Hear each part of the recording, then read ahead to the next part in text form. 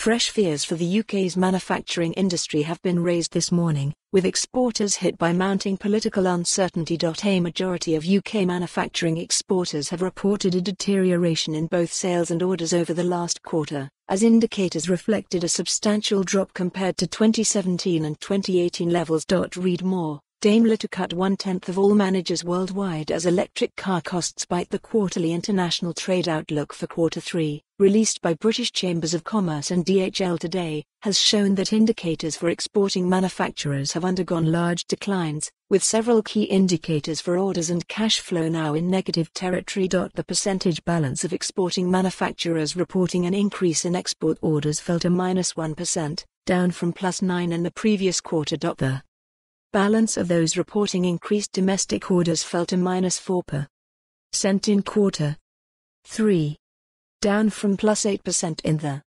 previous 3 months.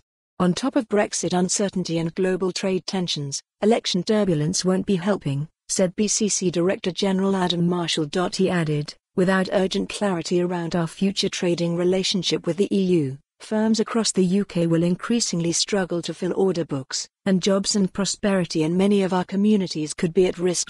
Read more. UK business is increasingly adopting automation. Vice President of Marketing at DHL Express, Shannon Dyatt, said, this quarter's report shows clearly that it continues to be a challenging environment for UK exporters. Dyatt added, whether expanding to new markets within the EU or elsewhere in the world, diversifying the portfolio of countries in which you operate will help stabilize your business in the coming months and provide a future engine for growth.